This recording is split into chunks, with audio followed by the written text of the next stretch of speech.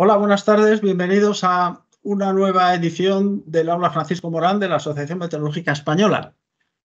Esta tarde nos van a dar una charla sobre el fenómeno del Niño, impactos en el clima.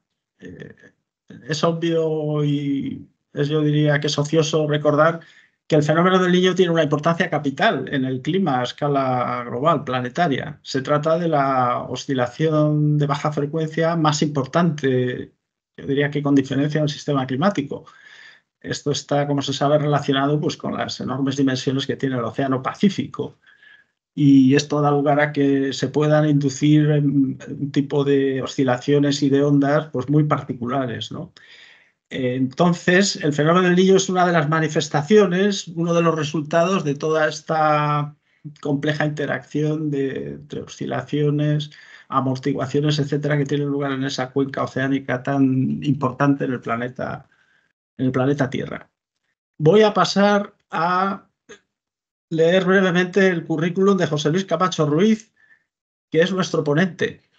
José Luis Camacho nació en Barcelona en noviembre de 1958, realizó estudios universitarios en la Universidad de Barcelona, la licenciatura y luego un máster en meteorología de la Universidad Complutense de Madrid y la tesis doctoral la hizo en la Universidad de Alcalá.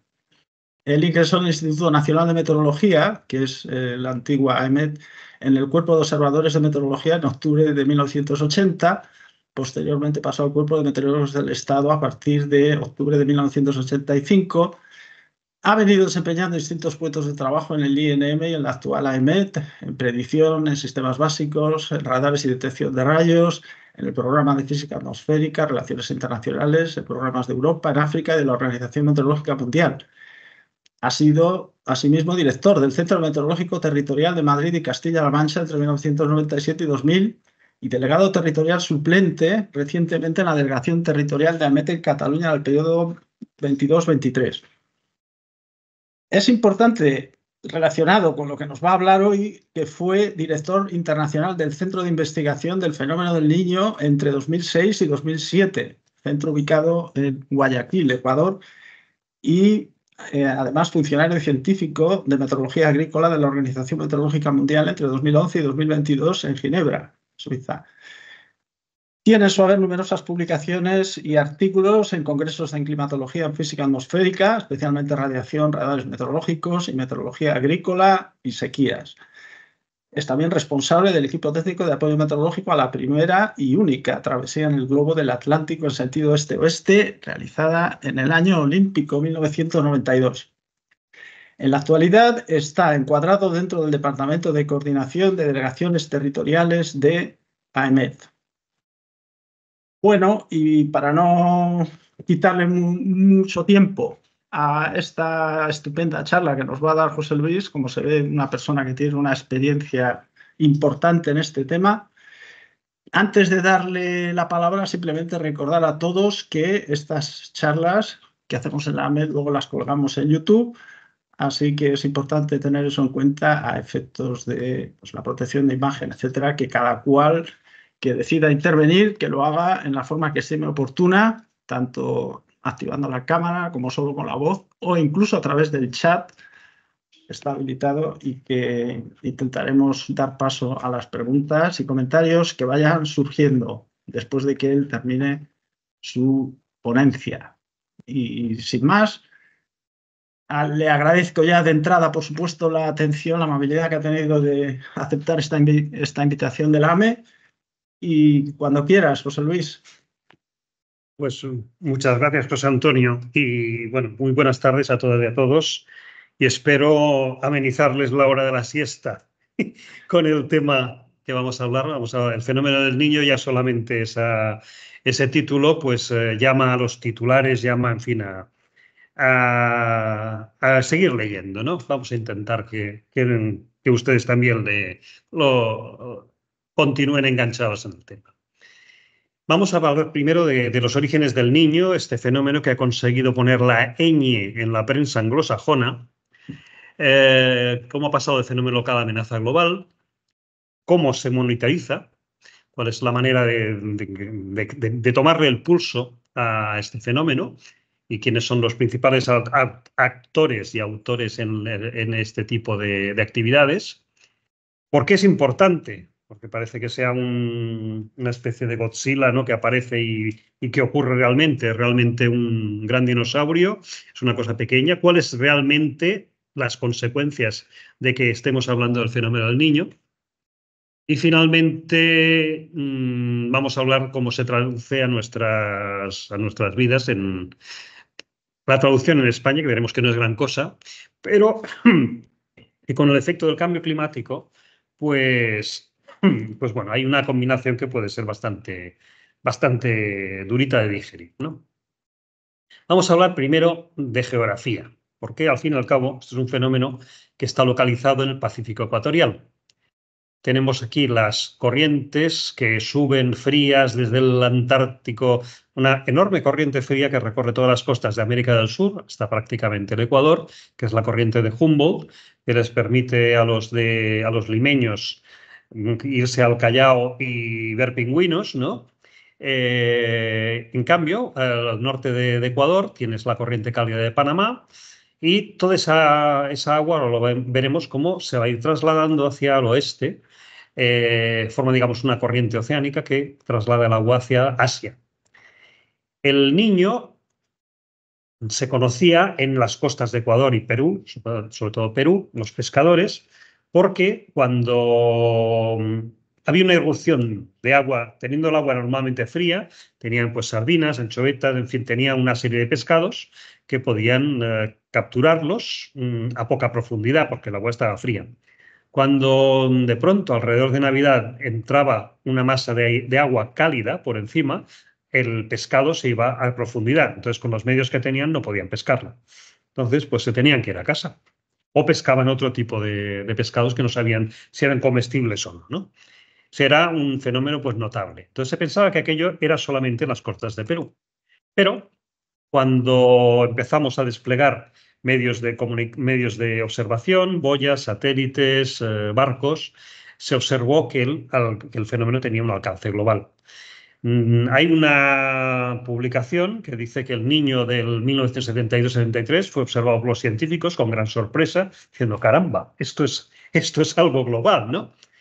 El de 82-83 saltó a los medios de comunicación, pero ahí se quedó, o sea, no hubo más consecuencias. En cambio, el 97-98 alcanzó la categoría de estrella del rock en el sentido de que el impacto o sea, se pudo medir el impacto, que fue muy grande, ahora hablaremos de ello, y evidentemente todos los medios de comunicación empezaron a hablar del niño, el niño, los medios anglosajones, en fin, pasó a tener reconocimiento internacional.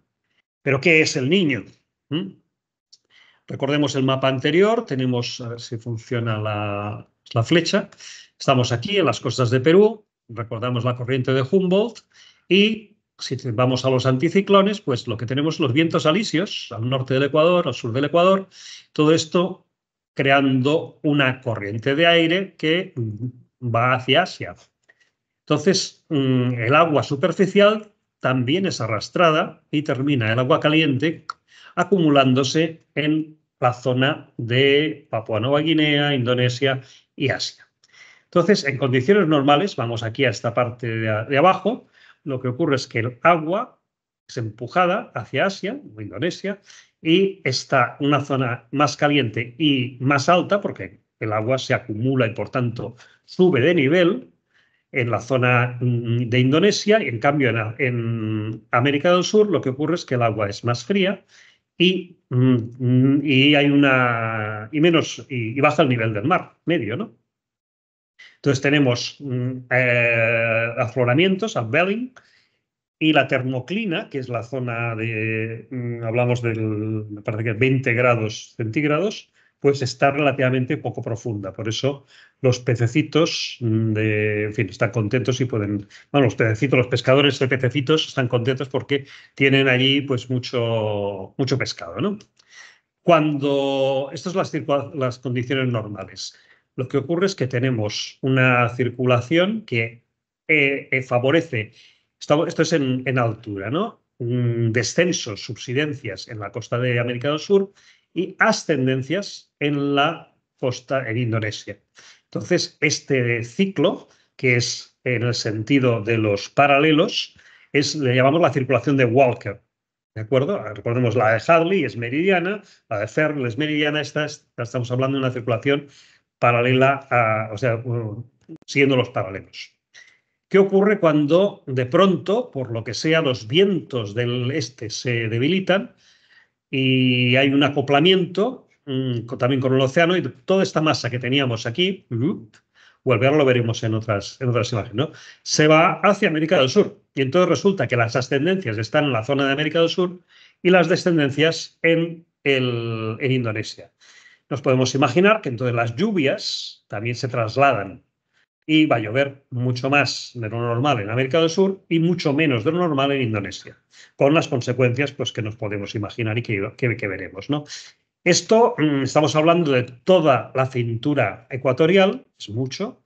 Normalmente la célula de Walker no es pura, sino que se subdivide y entonces tenemos zonas de lluvia también intermedias, ¿no? O sea, es más complejo el fenómeno que esto, pero para entender ya nos vale de momento, ¿no? Entonces, el mapa de temperaturas que tenemos aquí, en un niño, temperaturas superficiales, y abajo la anomalía, fijaos la magnitud de la anomalía del niño de 1997-98, ¿no? Era una temperatura de 3, probablemente el niño más potente pues, del último siglo o siglos, ¿no? En cambio, la Niña del 89, que también fue muy potente, tenemos una anomalía en la parte central de pues, 2, menos 2, casi 2,5 negativos, ¿no?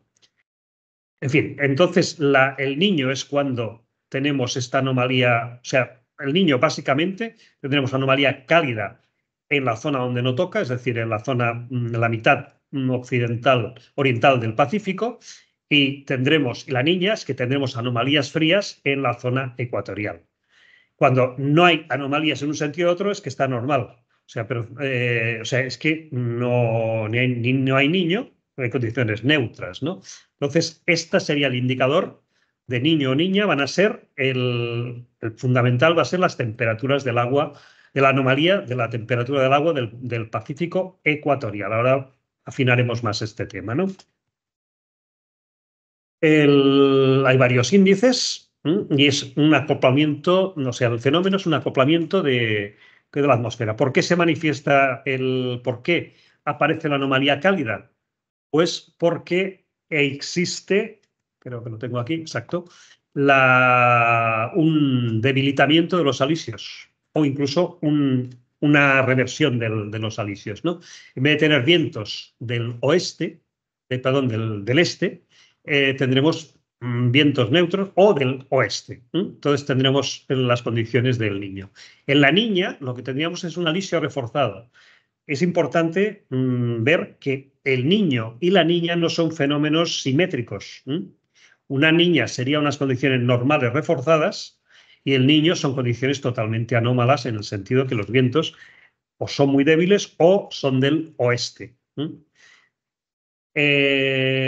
La termoclina también es importante que lo veamos, sea en la costa del Ecuador, de Perú, las aguas frías llegan hasta relativamente cerca de la superficie. En cambio, en la zona de Indonesia necesitamos mucha profundidad para llegar a tener a temperaturas frías. En cambio, con el Niño, prácticamente la pendiente de la termoclina es muy pequeña, ¿no? Esto es lo que ocurre en el océano. El fenómeno fundamentalmente va a ser oceánico, va a ser el que pero puede estar, digamos, desencadenado por factores de la atmósfera. El intervalo, bueno, es irregular, o sea, no viene con precisión suiza, sino que es irregular. Hablamos de que tiene una oscilación entre 2 o 8 años. Se habla de eso, de 5 a 7 años como promedio, pero siempre como promedio, ¿no? Puede haber variaciones importantes. Normalmente duran meses o un año. El niño actual, la niña anterior duró pues casi 3 temporadas y este niño ha sido también relativamente largo, pero eso tampoco quiere decir nada. Antes tenemos, digamos, a todo lo largo de un siglo, tenemos pues periodos bastante regulares, ¿no? Lo he titulado El niño rockstar, pues porque hasta aquí hemos hablado muy claramente en un fenómeno. Observamos, medimos la temperatura del agua, medimos a qué profundidad encontramos la termoclina, medimos los vientos y decimos, hay un niño, hay una niña. Pero el hecho de que el Pacífico sea el mayor océano de la Tierra, el hecho de que las aguas tropicales del Pacífico acumulen una enorme cantidad de energía, según la temperatura que tengan o no tengan, podemos imaginarnos que las consecuencias en los sistemas de precipitación o de no precipitación son muy importantes y, por tanto, impactan en temas de salud, impactan en temas agrícolas, impactan en seguros, impactan en muchas cosas, porque luego hay lo que llamamos, que lo veremos, las teleconexiones. O sea, lo que ocurre en esa región, aparte de las regiones vecinas tropicales, se expande hacia zonas de latitudes medias. Por eso tenemos lo que tenemos aquí, una pequeña muestra del Niño Chance, Super El Niño Warning, El Niño is back, New El Niño Season may bring ferocious fire season, alarma, alarma, vamos a morir, ¿no? En el caso de California, el Niño significa pues mucha lluvia. O sea, que el never rains in the south of California, excepto cuando hay un buen niño, que entonces, como este año, ¿no? Y tiene los embalses a llenar, después de pasar unas buenas temporadas de sequía. Tan importante es el tema que la FAO pues, dedica publicaciones específicas para monitorizar y para ayudar a comprender las situaciones de niño. La Organización Meteorológica Mundial también. En fin, todo el mundo está muy interesado porque la evaluación económica de los impactos del niño es altísima. O sea, hablamos de trillones, trillions, bueno, serían los millones de dólares o sea, billones nuestros, trillions en inglés, ¿no? Mucho dinero en los 2 años, los 2 grandes eventos del Niño. En Ecuador, para ver un ejemplo, antes tenían una moneda que se llamaba Sol. Después del Niño 97-98 ya no existió más esa moneda porque perdieron el 15% del Producto Interior Bruto del país. Tuvieron que refundar el país directamente después del Niño. Y bueno, y todavía ahora los impactos son menores porque hemos avanzado mucho en lo que son la predicción y sobre todo en la gestión de los impactos. O sea, no es cuestión sabemos lo que va a venir, entonces actuamos previamente, en consecuencia o durante en consecuencia, para minimizar los riesgos e incluso para obtener beneficios, ¿no? Esto es muy importante siempre. Cuando hablamos de fenómenos meteorológicos, siempre hay maneras de reducir los daños, los impactos, e incluso hay maneras de aprovecharlo, ¿no? Si se gestiona bien. Vamos a ver cómo monitorizamos, cómo le tomamos el pulso a este fenómeno, ¿no? Vamos a hablar primero de redes de observación, diversos tipos de índices y luego actores que trabajan en esta monitorización. Tenemos las redes de observación, la más importante es la red de boyas oceánicas con medidas de profundidad llamada Tao Tritón, desarrollada durante las últimas décadas. Vemos qué se ve durante un fenómeno, cómo está la temperatura normal en profundidad, estamos hasta 600 metros. Cuando hay un niño, que vemos cómo la masa de agua cálida se traslada hacia el Pacífico oriental. Cuando hay una niña, empieza, digamos, bueno, todo se va trasladando hacia el otro lado, ¿no? O sea, esto es como una especie de flujo y reflujo, ¿no? Vamos a ver una animación de la NOAA para ver cómo. Espero que funcione. Sí. Vamos allá. Creo que lo tenemos. Sí.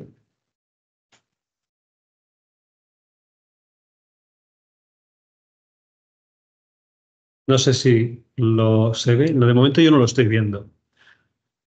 Se vería, digamos, lo que sería el flujo y reflujo de las. Bueno, vamos a dejarlo porque no parece que vamos a tener éxito con este tema.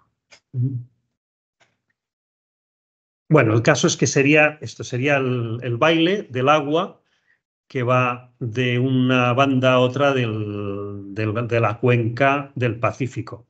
Hay una serie, digamos, esto sería el movimiento en bloque, sería digamos, el fenómeno a gran escala, pero luego entre medio hay lo que llamamos ondas marinas, serían ondas Kelvin y ondas de Rossby, que también que se trasladan por el medio líquido y van y vienen, ¿no? De alguna manera también. O sea, el Pacífico no es un lago tranquilo, ¿no?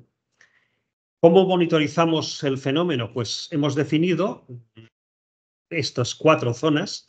Acabamos el Niño 1.2, que está pegado a las costas de América del Sur, el Niño 3, el Niño 4, que sería más bien ya pegando a la zona central casi occidental. Entonces, la NOAA, que son el Servicio Meteorológico Norteamericano, tiene el Niño 3.4 porque es la zona que más le afecta en las teleconexiones. Lo que ocurre aquí luego se propaga hacia ENOS, por eso tienen esta definición. Pero hay cuatro zonas en las cuales se están haciendo la monitorización y, por tanto, podemos consultar cuáles son las variaciones. Las últimas variaciones, porque recordemos que teníamos un Niño y estamos en fase de transición, lo veremos un poco más. Están apareciendo ya anomalías frías en superficie y, bueno, tendemos hacia una estación normal y estos son los valores. Estamos excepto incluso, bueno, el valor de la anomalía en la zona Niño 1.2 es incluso más fría de lo normal. O sea, se va del valor aceptable como normal, habría, digamos, no podemos hablar de una niña, pero decimos que las condiciones son anómalamente frías en esa región, ¿no?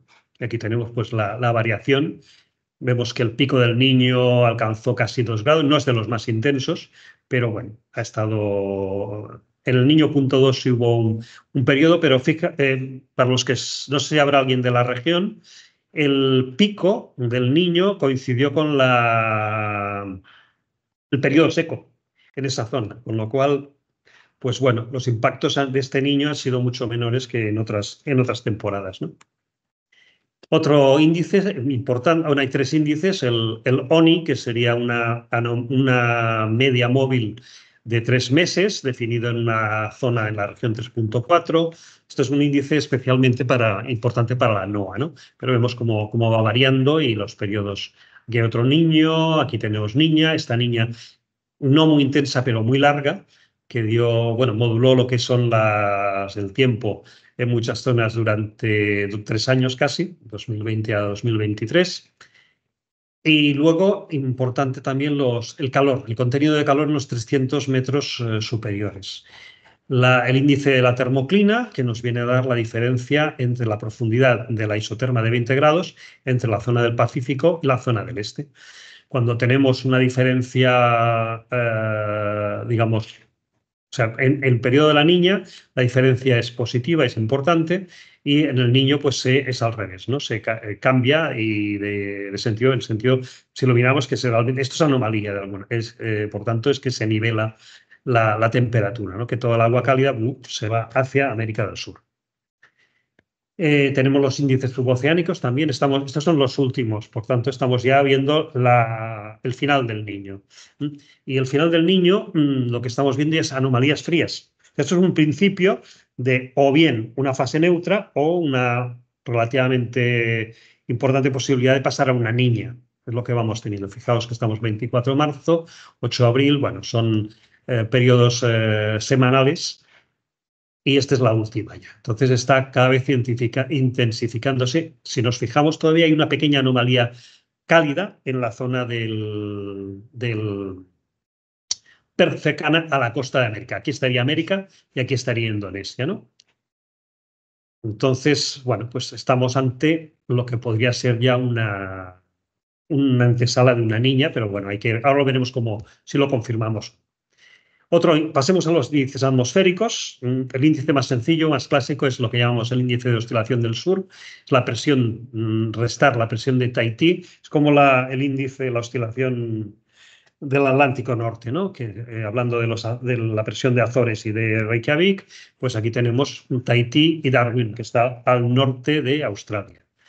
En valores que pasan entre -7 y 7, o bien entre -7 tendríamos valores de ENOS negativos, o sea, si Darwin da más presión que Tahití, significa que da más presión, significa que el anticiclón se ha debilitado, por tanto hay condiciones de Niño.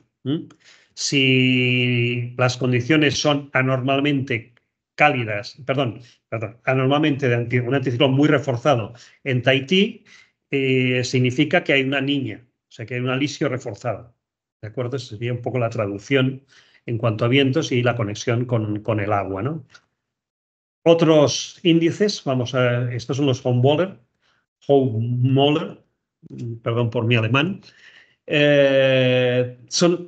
Es una banda, digamos, es un cronograma de las anomalías en este caso, de viento zonal a 850 hectopascales, con lo cual nos va a dar si el viento es del este o del oeste.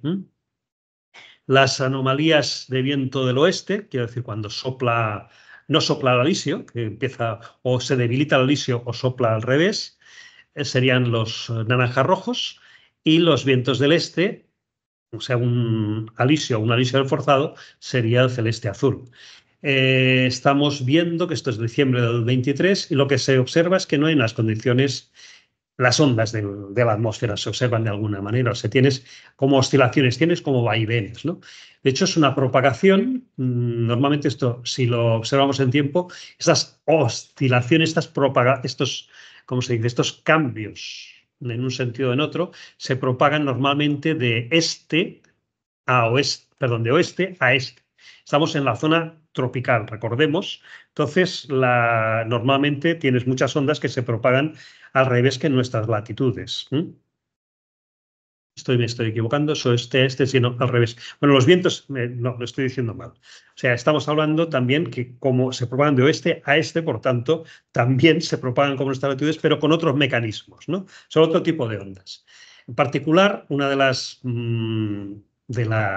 explicaciones de estos cambios son las oscilaciones de Madden-Julian, que se propagan como las perturbaciones. Bueno, no es lo mismo ni de lejos, ¿no? Pero tienen el mismo recorrido en cuanto a que se propagan de oeste a este, pero que llevan unas velocidades concretas, y de hecho se hacen predicciones porque pueden venir asociadas en ocasiones con precipitaciones muy intensas, ¿no?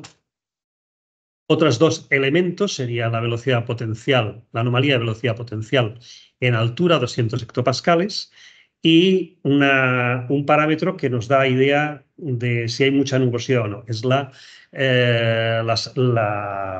radiación saliente de onda larga, que cuando tenemos mucha radiación saliente es que está el cielo despejado, por tanto serían condiciones secas, las naranjas, y cuando tenemos mucha nubosidad, como estos casos, fijemos que en la zona central ha habido dos meses probablemente de precipitaciones en la zona central del Pacífico, y bueno, y luego una banda que se iba propagando desde Indonesia, ¿no? Y luego las anomalías secas pues se han ido propagando y hacia el este, ¿no? Aquí ha habido una zona de precipitación probablemente en esta época del año. Es la zona húmeda, es el periodo húmedo en América del Sur, por tanto, bueno, probablemente ha habido una zona de actividad en las costas de Perú en esta época, alrededor de marzo, ¿no? Luego vamos a ver entonces cómo la monitorización por instituciones, ¿no? La NOAA es quizás el centro más importante en cuanto a medios y en cuanto a experiencia, pero eso sí, tienen su propio discurso. O sea, ellos tienen el discurso en el sentido de qué impactos lo modulan en cuanto a los impactos que ocasiona en Estados Unidos el Niño, ¿no? Tiene una vocación global, evidentemente todo el mundo usamos los proyectos, pero hay que tener muy en cuenta ese detalle, ¿no? Y ahora hablaremos más en detalle cuando veamos otros actores, ¿no?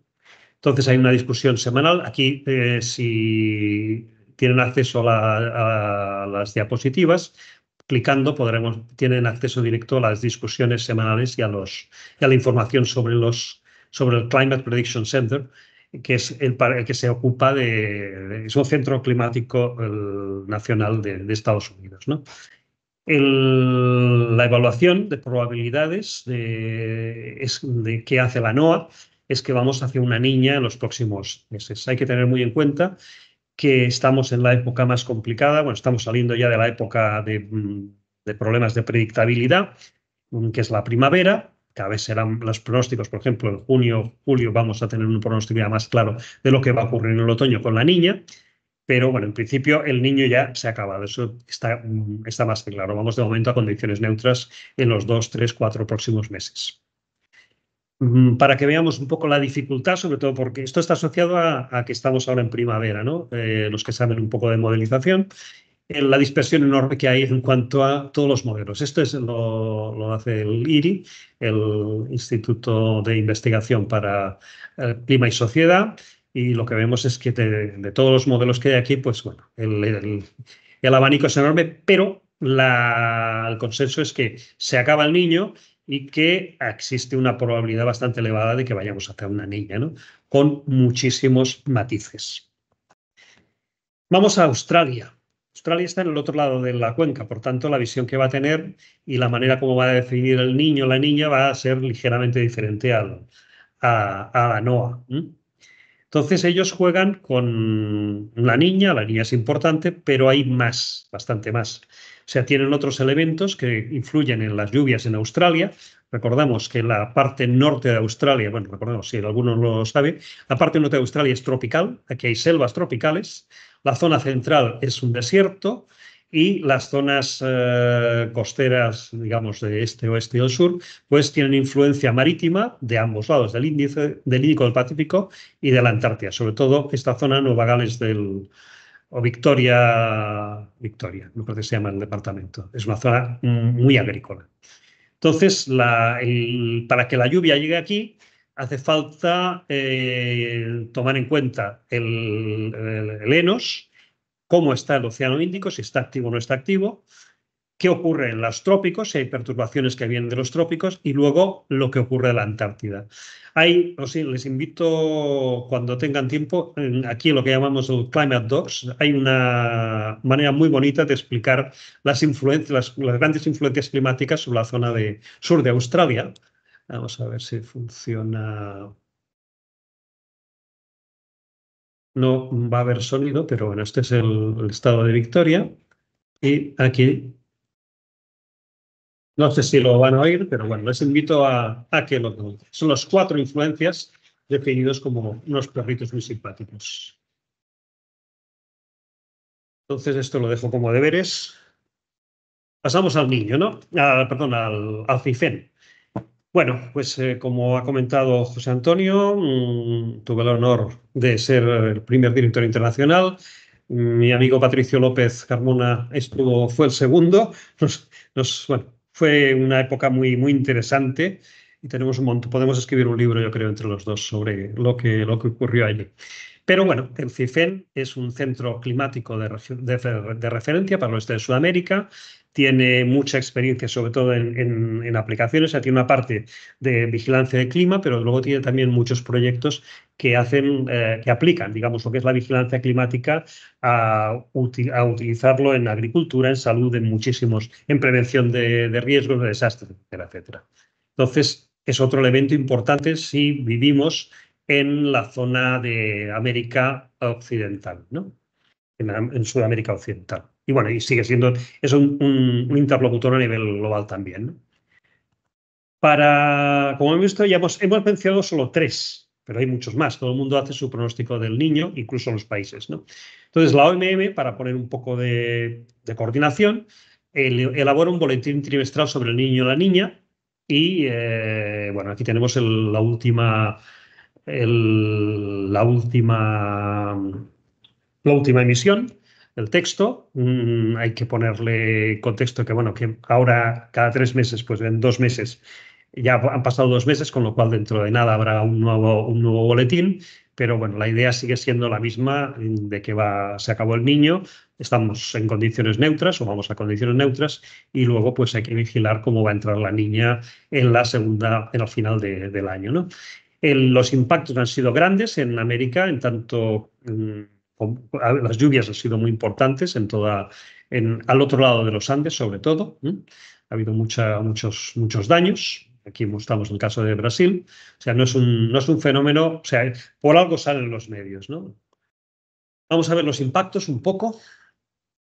Aquí tenemos el mapa, digamos, del libro, de cómo son los impactos durante un periodo del Niño, y vemos que la mayor parte de los impactos están en América, del sur, del norte, en Asia, en partes de África Oriental, pero gran parte de Eurasia y, por supuesto, la península ibérica y partes importantes de África, no hay nada claro. Estamos hablando del Niño, en el periodo de nuestro invierno boreal, en el periodo del verano boreal. Y bueno, pues vemos que incluso en zonas muy afectadas hay importantes diferencias. Fijamos un niño que se produzca en junio y agosto, las consecuencias pues no da lluvias, da calor. Da lluvias, pero bueno, pocas o muy pocas, ¿no? En cambio, si esto ocurre en el periodo diciembre y febrero, acoplado con el periodo de lluvias, las consecuencias son muy grandes. Todo esto son precipitaciones muy, muy importantes, ¿no? Por poner un ejemplo. Ahora iremos a Estados Unidos en detalle. El caso de la Niña, pues bueno, pues tenemos también unas conexiones y unos fenómenos importantes. Para Australia es importante las lluvias, cómo se modulan, por eso estos pequeños detalles. Lo que pasa es que fijamos que estas son consecuencias, digamos, lo más general. Luego vemos que al detalle, pues hay acoplamientos con otros fenómenos, ¿no?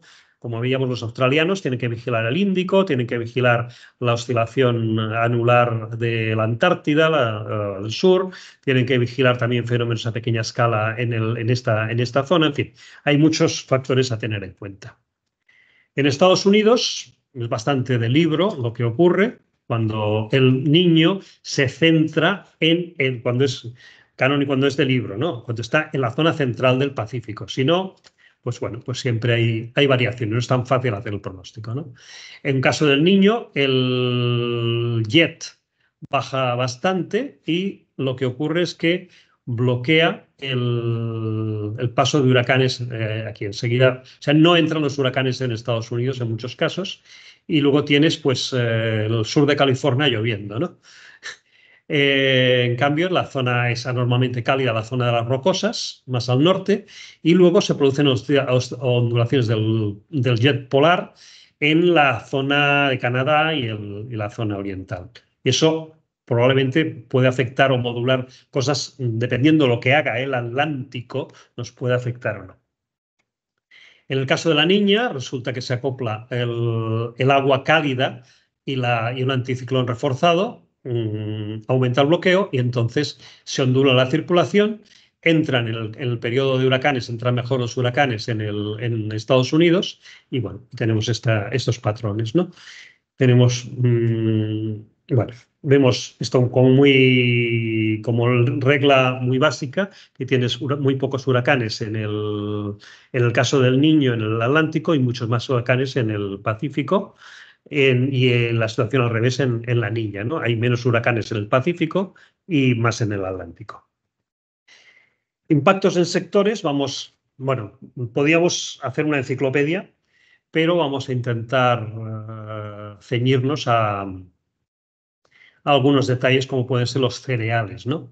Los años estos, bueno, tenemos lo que hablamos un poco del cambio climático también, tenemos las temperaturas, sequías, bueno, tenemos los 2 años locos de 2022-2023, que han ido subiendo las temperaturas, ya se han batido récords a nivel mundial.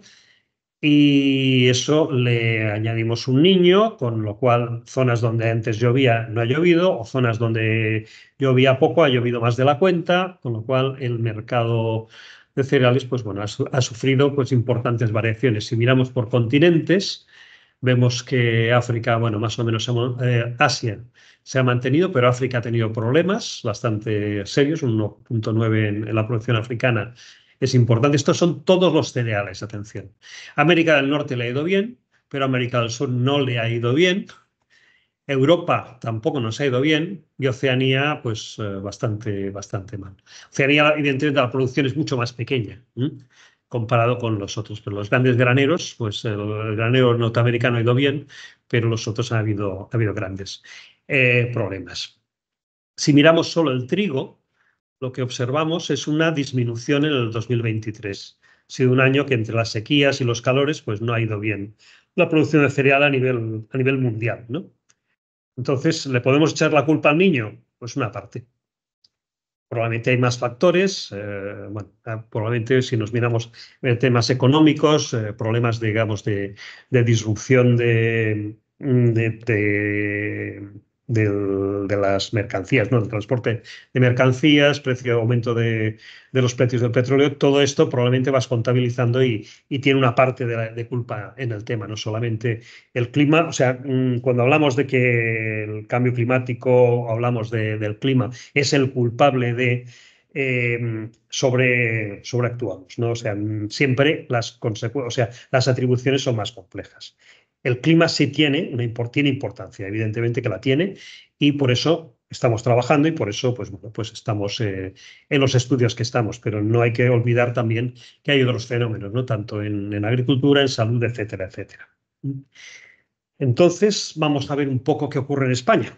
En España, bueno, pues tenemos un problema, es que estamos con muchos actores o factores por en medio, ¿no? El más clásico es la oscilación del Atlántico Norte, sobre todo si no estamos en la zona atlántica, en el costado atlántico de la península. Menciono aquí una pequeña comunicación que hizo José María Sánchez Laule, un compañero nuestro de AME, sobre la conexión del Niño con los vientos de levante, con aumento de frecuencia de vientos de levante en verano. Pero la conexión viene a través del monzón. O sea, es un tema, o sea, viene, como dices, de rebote. Antes hemos mencionado que ocurre, fijaos, si nos acordamos de lo que ocurría con la Niña, teníamos un jet y demás. Entonces teníamos un bloqueo aquí, pero este bloqueo puede ir puede estar, o sea, no es claro, no es de libro, ¿no? Puede irse más hacia un lado, más hacia otro, puede irse hacia el norte y entrar entonces otros factores, o sea que necesitamos configurar correctamente la nao y más factores, ¿no? Por si, bueno, lo que pueda entrar también del norte de África o las influencias por el norte de África es una cosa bastante difícil. Bueno, yo lo he nombrado como efecto carambola, depende de cómo se acople con otros factores. En la fase ENOS, pues tendremos una conexión con lo que ocurre aquí. Esto es muy general. Vamos a ir a buscar la opinión un poco más autorizada, ¿no? del equipo de Belén Fonseca. Hicieron este estudio, también publicado en las jornadas de la AME, la influencia del niño en el País Vasco, ¿no? Y la opinión de los expertos es que sí existe una relación, se está demostrado que hay una relación, pero es débil. O sea, es estadísticamente sólida, pero es débil en el sentido de que se manifiesta a través de mecanismos de teleconexión complejos y diversos. O sea, sí existe, pero la manera como se manifiesta pues, está modulada por otros factores, ¿no? Las consecuencias también lo he copiado directamente, o sea, no añade una coma. Los años, estamos hablando del País Vasco, los años con temperaturas mínimas más frías de normal en la zona de estudio, podemos pensar que están relacionados con años en los que hay niño. Pero, o sea, es estadísticamente, o sea, es una conclusión. En cambio, eso no es aplicable a los años de niña. O sea, no se va a producir temperaturas de mínimas más cálidas cuando haya niña. El caso de la precipitación puede también relacionarse, favorece años húmedos, más húmedos con el Niño, pero en cambio los más secos esa relación estadística no se puede demostrar, ¿no? Y voy a terminar aquí mencionando pues que los tiempos, las diferentes escalas de tiempo. Voy a utilizar aquí esta figura tomada de el Pacific Crab Toolkit, el cangrejo del Pacífico. Hemos hablado, acordémonos, bueno, en los australianos utilizan los perros pastores para ilustrar pues sus infografías, sus vídeos, para mostrarnos, enseñarnos cómo funcionan los elementos climáticos. En el Pacífico, los sujetos, digamos, los que se comportan de una manera o de otra o reaccionan ante los diferentes eventos en los dominados, modulados por el Niño, son los cangrejos que viven en las arenas, ¿no? El cangrejo del Pacífico. Entonces, la idea es que hay una modulación. En esas zonas lo que ocurre afecta a todos los habitantes, incluyendo los cangrejos, y las afecta de una manera clarísima. O sea, en el caso de las islas, por ejemplo, es tener agua o no tener agua. Es tener la agricultura que pueda sostenerse o tener que traer agua de otras islas o de mucho más lejos, ¿no? Porque no hay disponibles, ¿no? Y bueno, y muchos más, o que haya un exceso de agua por precipitaciones muy, muy abundantes. La franja que afecta, como hemos visto, los norteamericanos están afectados, con lo cual la agricultura, todos los advisories, todas las herramientas y los consejos vienen modulados por el Niño a la Niña.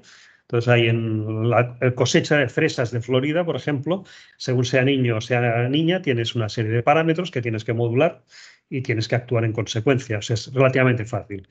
En Indonesia, en Australia, en muchos países existe esa relación. El monzón de la India, también modulado por la oscilación del dipolo del Índico, también tiene influencia. Y luego también esa influencia va hasta el África Oriental.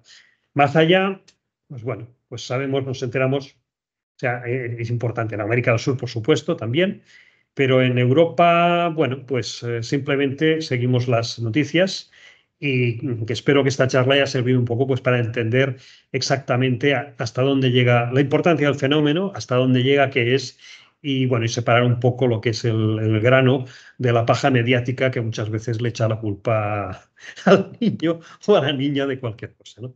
Muchas gracias por vuestra atención.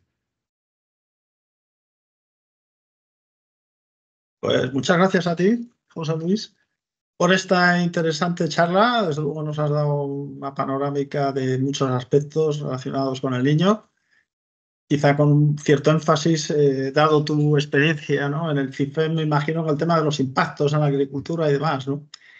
Que es por supuesto muy importante, ¿no?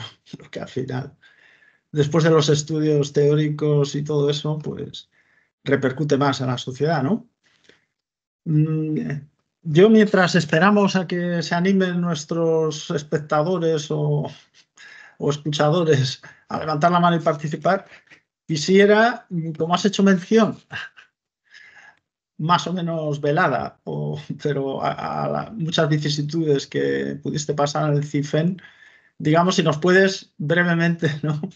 Relatar cómo fue esa experiencia, porque imagino que debió de ser complicado, ¿no? Al principio, sobre todo, el establecer este centro con esta vocación de, de coordinar, ¿no? A tantos países, ¿no? De esa zona de Iberoamérica tan afectados, ¿no? Por estos fenómenos. Así que si quieres comentar algo, Sí, antes de dar bueno, la palabra a Ernesto, que ya veo que ha levantado la mano.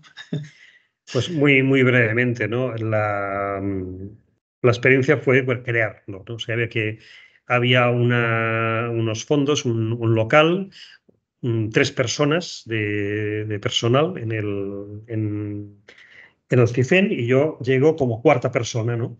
Entonces, pues bueno, pues aquello había que ponerlo en marcha. No había, la financiación era muy escasa Y bueno, pues fue eso, conseguir interesar a entidades internacionales, presentar proyectos, propuestas de proyectos con una financiación sólida para poder empezar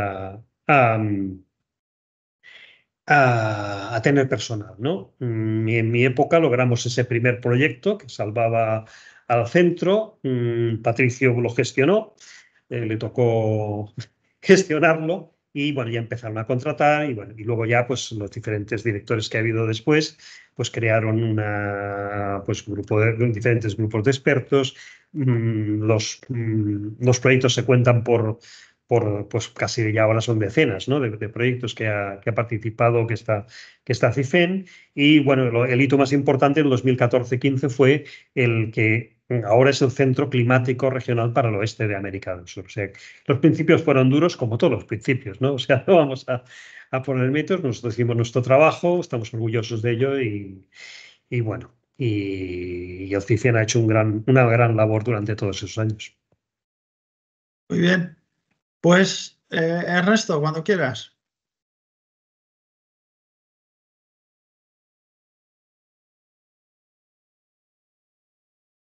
Ernesto, por favor. ¿Tienes dificultad? ¿Das al micrófono? Ah.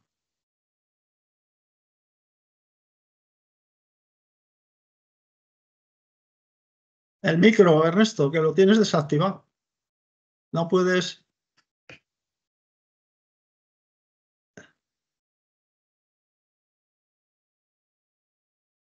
A ver.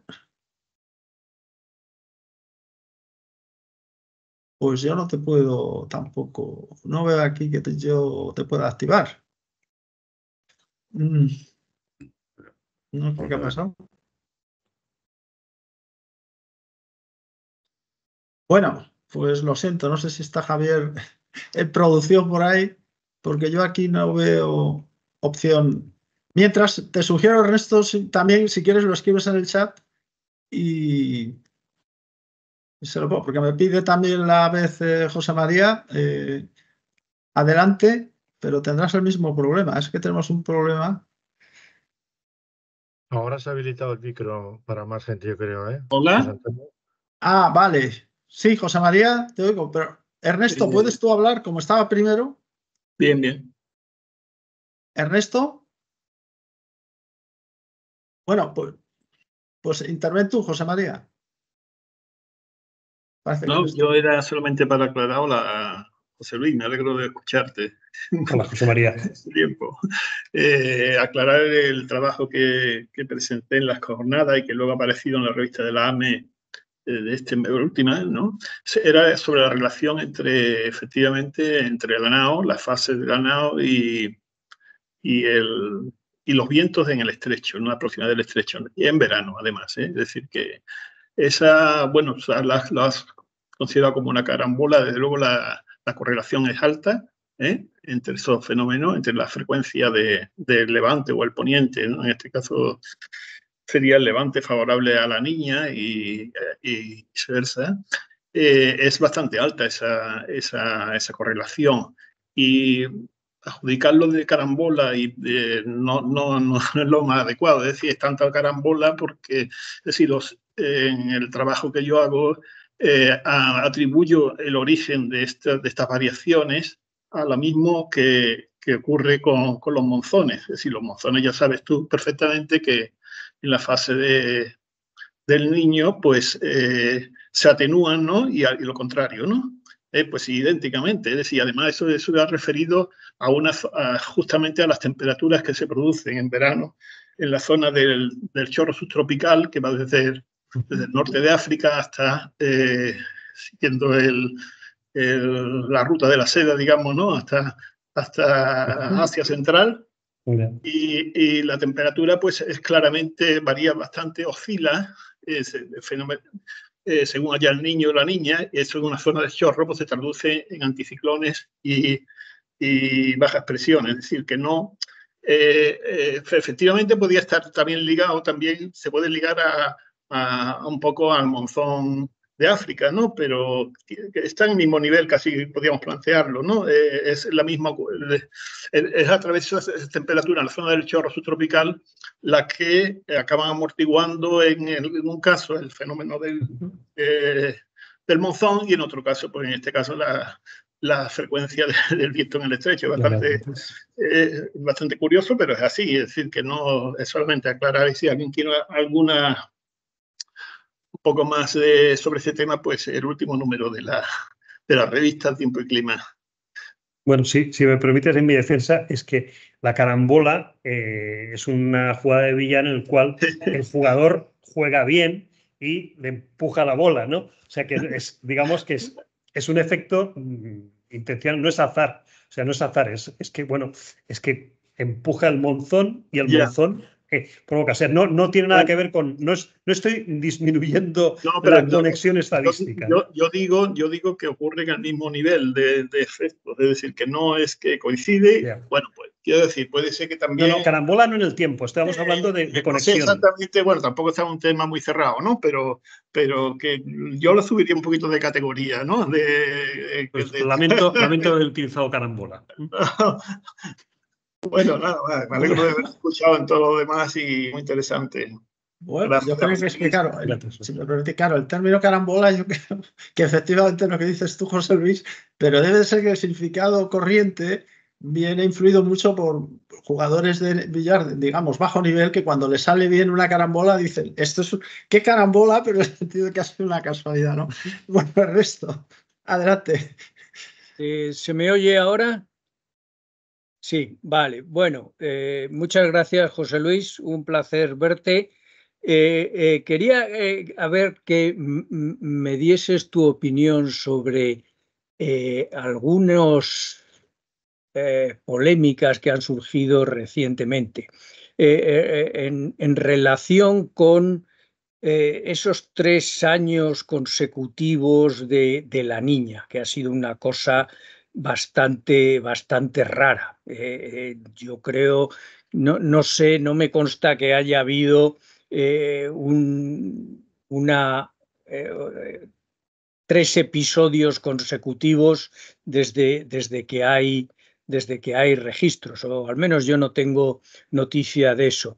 Y he visto recientemente un artículo que atribuía estos 3 años consecutivos de la Niña a los megaincendios que hubo en la temporada 2019, en el 2020, en Australia. Esos megaincendios que crearon y lanzaron un montón de partículas, de aerosoles, creando grandísimos pirocúmulos que de alguna forma influyeron en enfriar el Pacífico y tuvieron que ver con esos 3 años consecutivos. Yo he visto unas simulaciones que han hecho con un modelo solo, donde parece ser que con estas simulaciones han sido capaces, quitando y poniendo los incendios, reproducir o no reproducir esos 3 años consecutivos de la Niña. Es un tema muy discutido, muy discutible, y quería saber tu opinión de esto. Bueno, a ver, no soy experto en modelización climática, como eres tú. O sea que mi opinión, pues bueno, va a estar basada en lo que puedo leer y en los diversos factores que influyen en el clima. Entonces, los grandes incendios en una región de la Tierra es uno particularmente.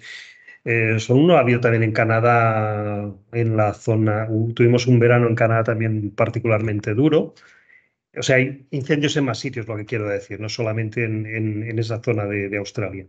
Y luego hay un fenómeno muy excepcional en el 21, 22, me parece que fue enero, no sé si era el 22, me parece que fue, en la erupción del Unga Tonga, en el Pacífico central, en la zona de Samoa. Allí hubo una explosión que, bueno, si tenéis oportunidad de ver las imágenes de satélite, se ven las ondas, cómo se propagan en la nubosidad. O sea, es como, bueno, una explosión atómica enorme. Se ve muy fácilmente en las imágenes de satélite. Entonces, las consecuencias fue una explosión submarina.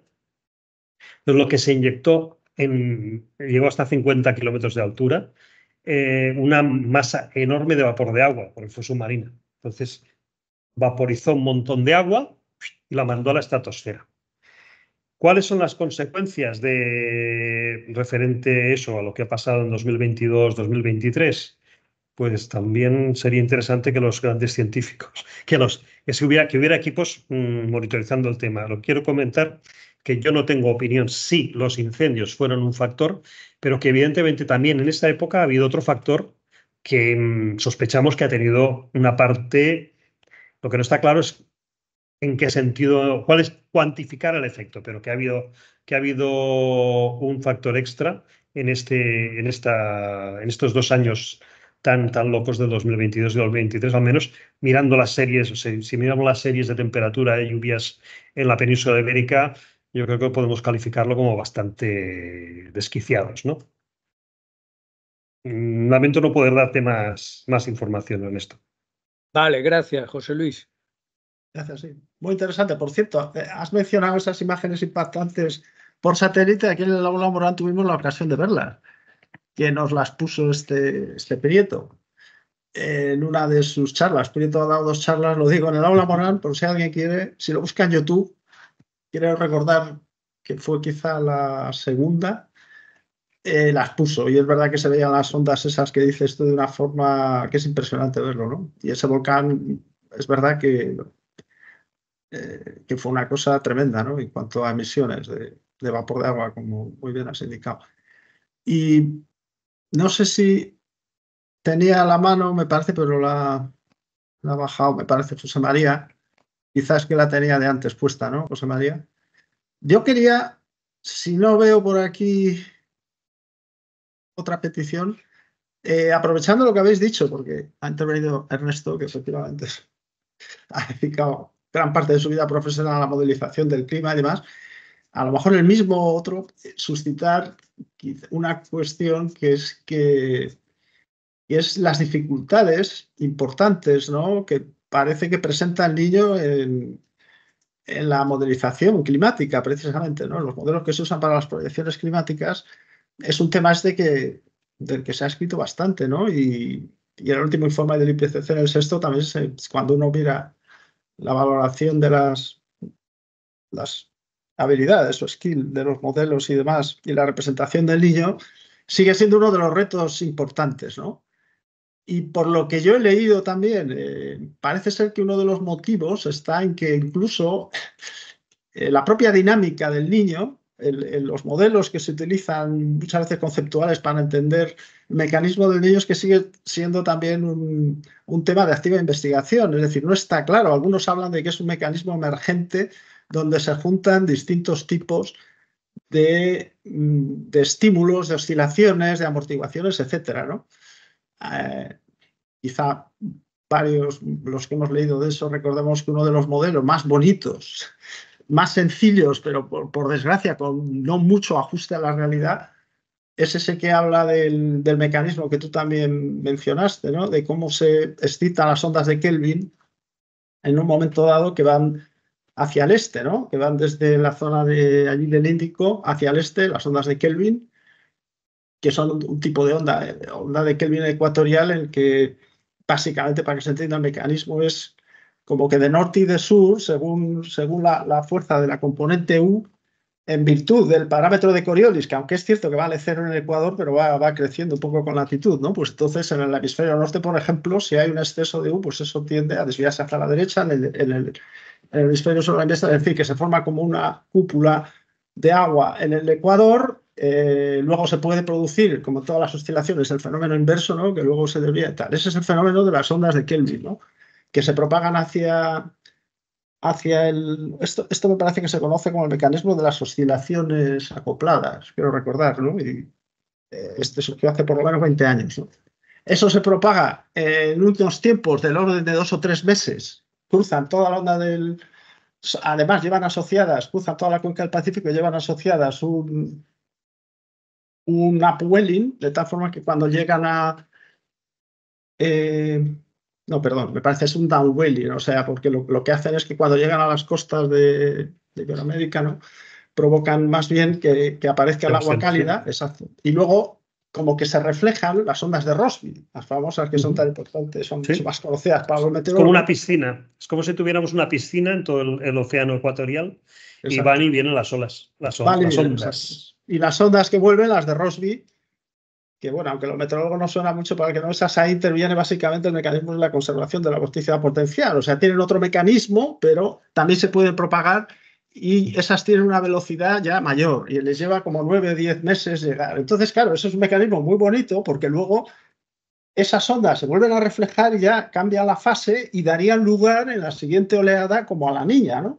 El único problema que tiene este mecanismo conceptual, como pasa muchas veces con los mecanismos, es que luego le falla la periodicidad, porque predice precisamente unos ciclos de Niño en la Niña, pues que serían con unos periodos más cortos. Como tú pusiste ahí, en realidad es que hay una irregularidad muy importante en los periodos del Niño. O sea, que eso indica que hay más factores por ahí, muchos de ellos que no se controlan muy bien. Y eso desemboca a lo que decía al principio, que es la dificultad de la modelización con los modelos, ¿no? Si quieres comentar.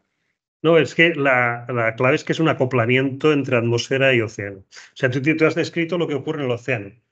Por arriba tienes el viento que no permanece fijo. O sea, cuando tienes una determinada onda, tiende a cambiar, tiende a acoplarse o no. O a veces tienes forzamientos que debilitan también la onda oceánica. O sea, es muy complejo.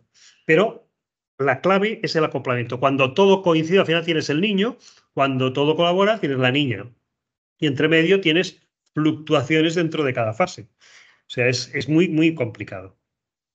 Muy complicado.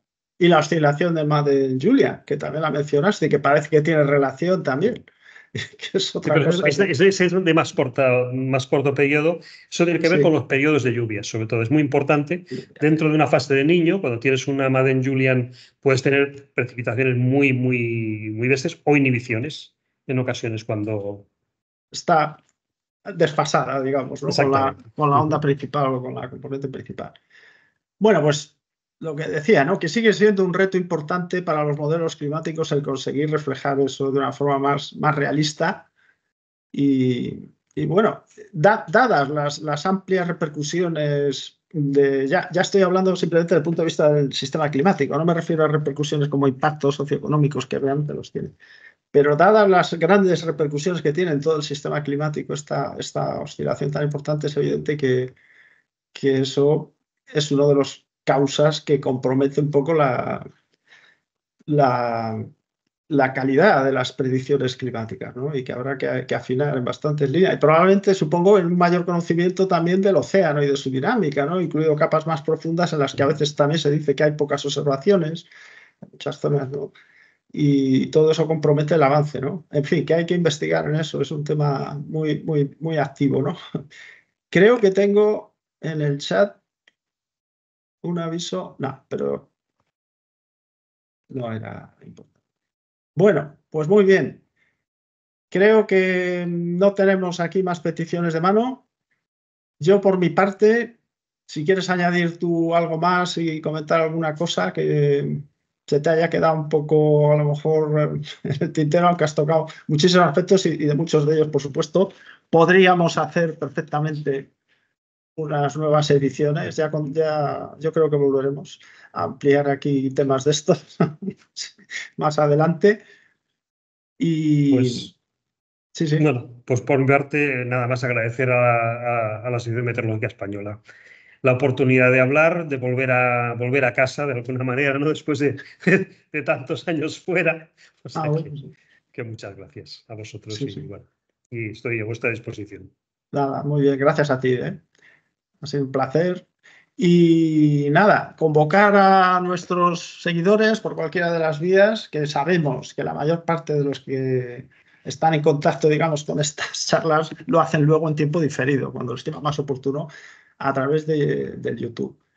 Pues convocarles a la próxima edición del Aula Moral, y antes de esa tendremos una edición que no la encuadramos, otra actividad parecida de la Asociación Meteorológica Española, que se refiere a la presentación de un libro, que va a ser muy interesante, que estén atentos a la web, aunque eso lo tenemos dentro de la caja, digamos, que le llamamos presentación de libros, que ya hemos hecho varios aquí, pues también será muy interesante. Y pues nada, hasta la próxima.